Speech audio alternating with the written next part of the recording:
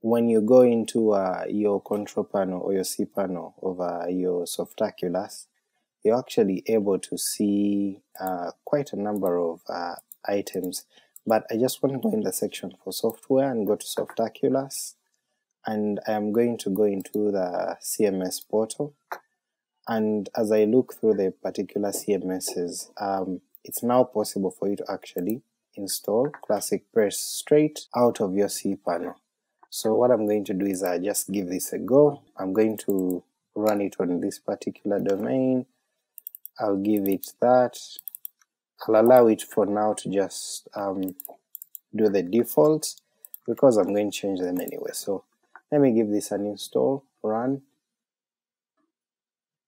When I run this, I actually get my proper install of ClassicPress.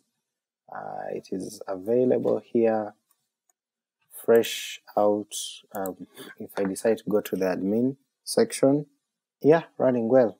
1.2, ready for use, and everything works out well. The petitions are there, everything is just top notch. So just like we had WordPress or any other CMSs we've been installing, Laravel and so on as a framework, ClassicPress is also out of the box making this ready for us to just use. So why don't you give it a try? Let me know how you found it.